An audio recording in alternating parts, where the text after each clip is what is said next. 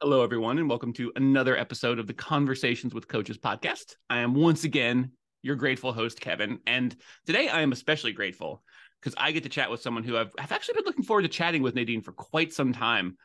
She was on a podcast I listened to, I think it was over a year ago at this point, and it was before I'd really gotten my stride here on this podcast, and like she was kind of like in my head, in my sphere of awareness, and we finally get to talk from across the world today. So let me stop rambling excitedly about Nadine Hack and introduce you to Nadine Hack. I'll read you a little bit about her, and trust me, it's going to be a little bit because there's a lot. She is known internationally for her pioneering engagement leadership work. Nadine advises businesses and nonprofit executives, heads of state, all kinds of other organizations. Listing all of her accomplishments and honors and awards here would take us, quite frankly, all day.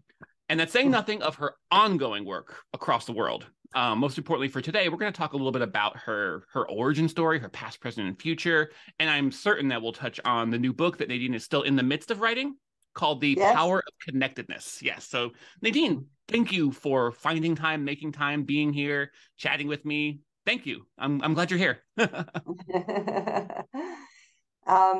So Kevin, I'm delighted to finally connect to you when we've been kind of circling each other for a while.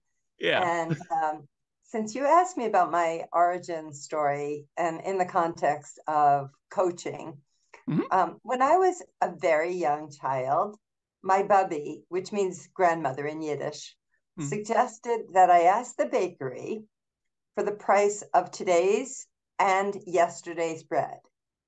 Then I should buy the day-old loaf and put whatever pennies I saved into a jar we kept on top of the refrigerator to give to people less fortunate than we were. I learned early on that passing it forward is the right thing to do. And I've now shared that guiding principle with my 6 grandchildren. So my origin story might be called Lessons from a Grandmother. I didn't recognize at first that my coaching style is kind of like what a loving grandmother would do. Open space for exploration without pressure. I've been told by those I've coached that I create a safe space and I ask gentle but probative questions that enable them to unearth primal issues that are underneath whatever specific concern they've asked me to help them resolve. And intimacy comes from safety.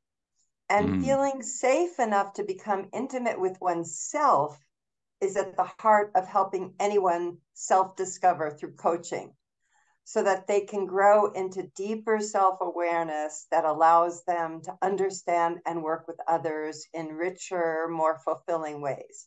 Not leading them, but instead allowing them to find their own golden nuggets of truth that are already inside. Kind of the job of a grandma. Honestly, I'm feeling a little nostalgic for my grandma who passed away many years ago, but she made it well into her 90s, which is just one of the great gifts I've experienced in my life is having her around. And I would always make time to go over and spend time with her. We would play rummy and pinochle, and like we would sit around and talk, and she would tell me about the books she was reading, and I would tell her about the books I was reading. And she was always so, and I didn't know it at the time. But what you described, the way that you coach and your experience with your grandmother is exactly what my experience was with her, in that she was so, I mean, she had raised seven children of her own and an innumerable number of grandchildren. And, you know, the tree expands from there. But it's almost like she had learned, and I think from the stories I've heard of her in her younger years as a mother and even earlier, she always kind of had a knack for this, but that ability to just naturally, almost seemingly effortlessly create and hold space in which you move into. And it's almost like she becomes not a chameleon because she was always uniquely, profoundly, strongly her. And yet she always had something for you that was for you. She always allowed you to feel and gave you the space to feel that. And it really was, it was safe and it felt exciting and also curious. It had all the attributes of a beautiful human connective experience. And so, yeah, I'm feeling very nostalgic and loving for my grandmother right now. Oh, I'm so happy that I conjured that up for you. Oh, it's so lovely. And yeah, talk a little bit about that, how you do that in your coaching, because I feel like that creation of and holding of space I know that word gets tossed out there quite a bit now. I think there's a greater awareness of the importance of space, rather than filling in the gap between people in order to build a connection. Sometimes holding the space for that connection to happen naturally is what really sparks a human connection. So talk a little bit about that in your coaching practice and how you pursue it. And I actually even call it often sacred space, because it's that space where you're really present, and by being present fully, owning the whole of you, the good, the bad, the ugly, just showing up, you kind of are offering an invitation to the other person to know that it is safe for them to show up fully. And as my coaching practice became more mature, I discovered that asking open-ended questions are the best way to guide people into knowing what they really want to explore. So I might start with, what do you think is the most important issue we can discuss to help you? And follow with similar questions like, why is that vital for you? Do you know what you'd like to achieve in the short, mid, or long term? What does your ideal situation look like? What would help you clarify that? So I'm just kind of giving them an invitational, I'm trying not to lead them anywhere. Yeah. I've prepped, and I do have ideas from what they've told me about them, but I try not to impose that. And it's really fascinating to then see how often people can keep hidden from their conscious knowledge what their unconscious may truly sense, if not fully yet know. And I'll just give you an example of how it can go in such a different direction. In a coaching session, after asking that first, what's most important to you question, a senior executive from a multinational corporation replied, well, I must bring our EBITDA margin, for those of you who don't know, that's earnings before interest, taxes, depreciation, and amortization, to at least 12% by the third quarter. So knowing his situation and having already established a secure level of trust during our coaching process, I said, we certainly can talk about how you'll do that, if that's how you choose to use this time. But is it okay if I pose a personal question first? And I always ask that because I don't want to pry. That the mutuality requires a kind of give and take. And with his explicit permission, I then asked, well, how does your wife feel about you having traveled 200 days of this last year when you've just had your second child, i.e. 55% of your time? Yeah.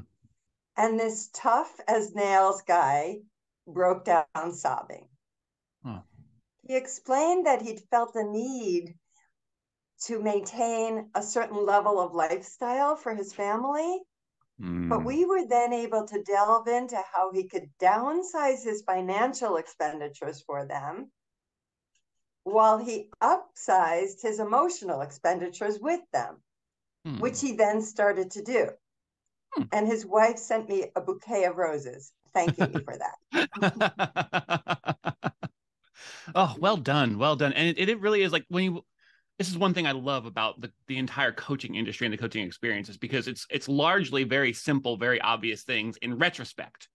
But in the moment, you need someone like a coach who has the skill and the care and the patience and the ability to kind of like just scratch at the surface and move behind whatever fronts people are putting up. And I love that you viewing what he offered you as an indicator of what might be behind it, and asked for permission to go behind the curtain a little bit.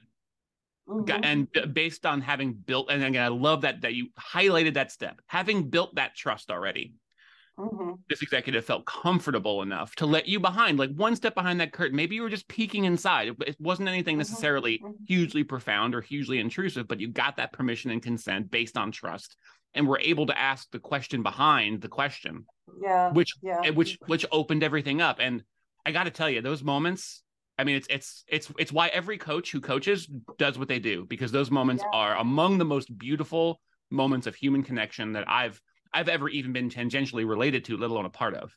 Absolutely, totally. They're magical. It's why Mm-hmm. I call it sacred space when you're really with each other. And there's been so many times when people have said things to me like, I never told this to my best friend. I never Mm-hmm. told this to my spouse. I never actually even really said it to myself. I don't know how you got at this so quickly. But it's because of that kind of patient willingness to really read all the signs, not just the words, Mm-hmm. but all the signs of what somebody is conveying, and offer them the opportunity to explore what might be going on inside of themselves. It doesn't guarantee that everyone will pick up on it, nor do you ever want to force it on anyone. You don't want to open a Pandora's box of perhaps traumatic life experiences for someone who doesn't have the emotional resources to handle that. Mm-hmm. But by offering the invitation and just taking it step by step, back and forth, reading each other, you do create the possibility that something truly transformative can happen. Mm-hmm. And while you're building that possibility, you're also building the support structure that will allow that possibility to grow into fruition. Because I think you so astutely identify the importance of not forcing. Because Yeah, sometimes you'll, as a coach, you get very skilled over time at being able to read people and kind of read the tea leaves, and you can kind of see where a conversation's going or where a relationship is going a few steps or a few sessions before you actually get there. And one of the key attributes to every great coach I've spoken to is the patience to wait for the readiness. Because once they're the readiness is a part of it's a part of the entire process, and without it, you risk again doing not only not helping in the way you want to help, possibly doing damage and setting your client, this absolutely. relationship back farther. And so that patience, I know Absolutely. it get paid lip service quite a bit, and people talk about being patient, but it is maybe the most vital attribute to demonstrate in that relationship, because that patience is central to the space and the permission and the consent and the Mm-hmm. vulnerability and the intimacy and the empathy that will be the bricks, the building materials of the bridge that's forming between you. And I'd also say that what undergirds that patience is Mm, always holding a deep sense of respect for whomever you are with. mm, And you've said, I've worked with some quite famous people, mm-hmm. Nelson Mandela, but it, it's not, I try always to treat every human being I interact with, whether it's the busboy at a restaurant or a prime minister, exactly the same. Rather than kissing up to people who are, on a higher level, and I won't use the curse word of, pooping down to Yeah, people who are at a lower level, which sadly too many people do.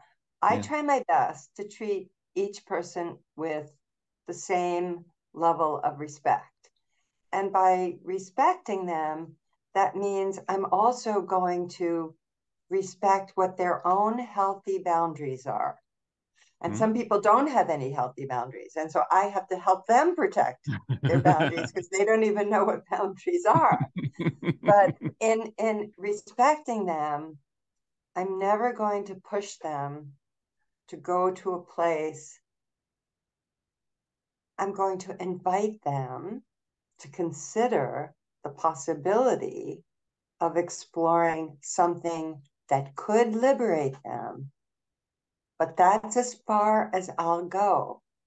And in the way that I offer it that way, gently but clearly, it really does allow people more often than not to just open up. Mm-hmm. And come through the various personas and projections they might have, between them and the rest of the world and anyone else they meet. I think one thing that really helps me to ground myself in that like basic respect for another human being, regardless of who they are, who they project to be, is an understanding that it's all a persona, whether it's fame or fortune or parenthood or service or careerism or like all the different like identities we have projected outside of ourselves. It's all the same human reflex, regardless of what shape it takes or how bright it might be. In the case when someone is a position of power or has great fame, it's still the same human reflex. They have the same, protectiveness, the same projections. Absolutely. And just connecting at the beginning of our journey with the human at the heart of all that, and just letting things develop. Because really, it's virtually impossible to beat down someone's persona to get to the soft human core. That's an exercise in futility at best, and just dangerous damage at worst. But coaxing and allowing and holding a space for that human to come out from behind the projections and masks and personas that they wear, maybe feel they have to wear, and maybe often do have to wear just to do the things they want to do in the world. That's the special sauce right there, as far as I'm concerned. That's where the real magic can happen. And I love that you called out a very important aspect of it, grounding your patients and your work in respect for who they are as a human being.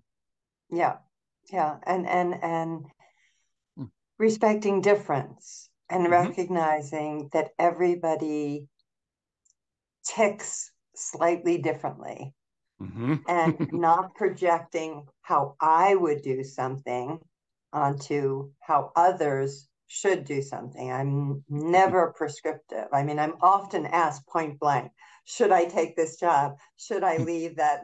Should I, go for the promotion? Should I leave my husband? The full gamut. And I will never answer a question like that. That's not my job. That's there.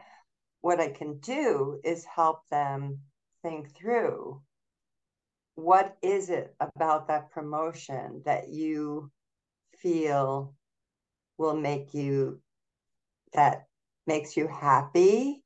What is it about that promotion that frightens you?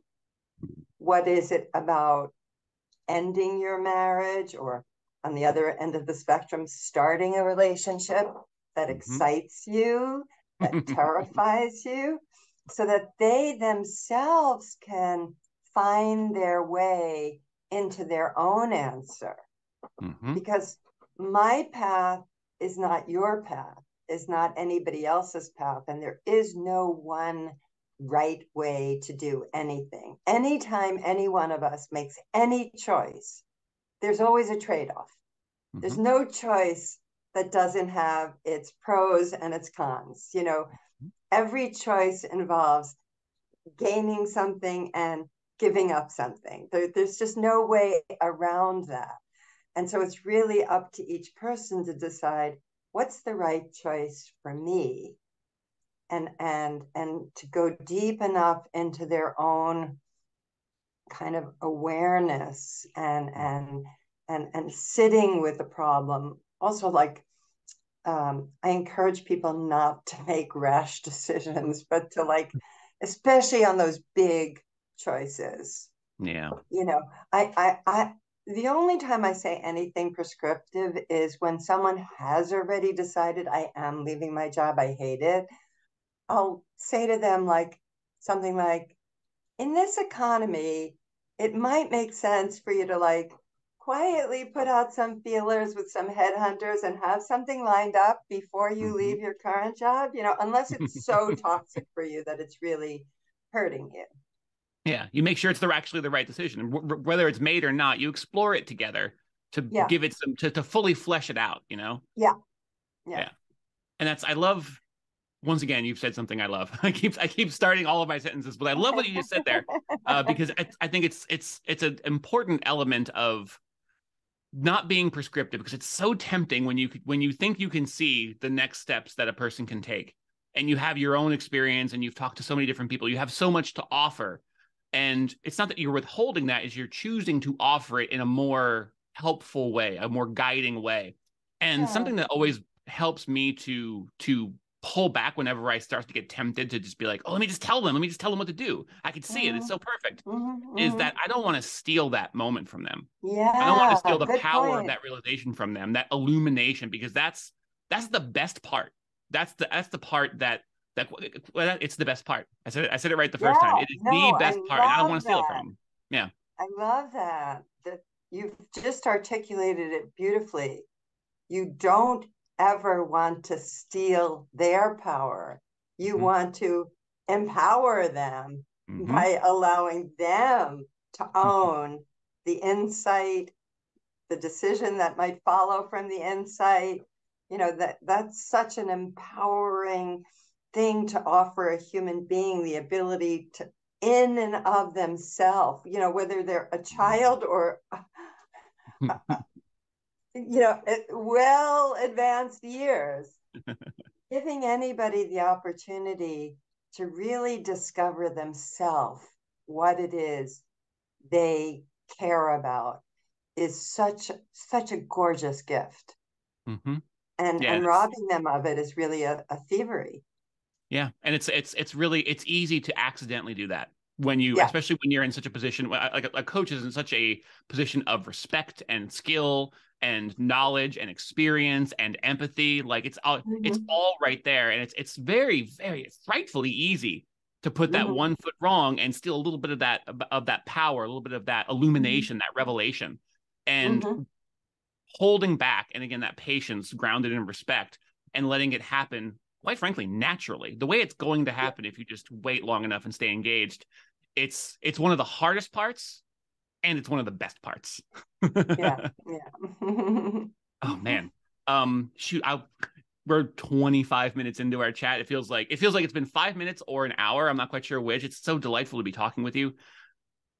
I have like a couple more things I want to talk about before I let you go. I know you're at the end of your day, but I want to talk a little bit about, we've been talking about, we talked about your origin, and like we've really talked a lot about your approach to coaching and how you coach, and we've really gotten into like some of the deep knowledge, as it were.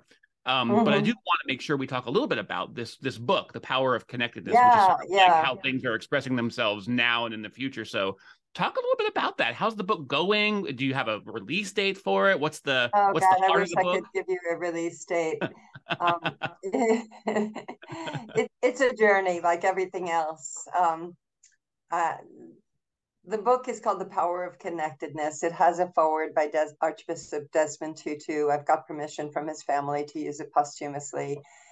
And in it, I tell stories from decades of insights about how I and others who I've worked with have tackled with overcoming the obstacles to have an honest connection with our inner selves. And from that place, being able to have profound relationships with others, everything we've been talking about. Yeah. And as you've said, I've worked with people in the highest level senior positions in enterprises from all sectors, corporations, heads of state, leaders of global nonprofits, academia, etc. And I've observed that the ones who are able to admit their own faults and or that their organizations are in some way dysfunctional and then take action to fix those problems are the ones who earn the greatest trust from those they lead, so they can actually affect positive change. And, knowing who you are and learning how not to lie to yourself, whether you is a person, a family, or a business, is the ability to recognize denial or avoidance when it's in play and put an end to it by owning up to what's real. So that's what I'm focusing now on the book. And as a grandmother, I feel this is the best legacy I can share. It's really, that's when it comes down to it, we are in to a large degree our stories, and our stories are the people we've touched or who have touched us along the way, and the ability to share that with as many people as possible whether it's, you know, your family tree or the global world tree, as it were. That's just that's exciting. I'm honestly like, plenty of people are talk about books that they have coming out, but like having interacted with you and knowing a little tiny bit about you, I'm just like, it's a book of stories from Nadine. Where do I sign up? Because just talking with you now for less than 30 minutes. I'm excited for more. Are you gonna read the audiobook version yourself, or you're gonna contract that out? I know that's a couple steps in advance. That's down the road. I will. Yes. Oh, it's excellent. Well, shoot. I want to respect your time.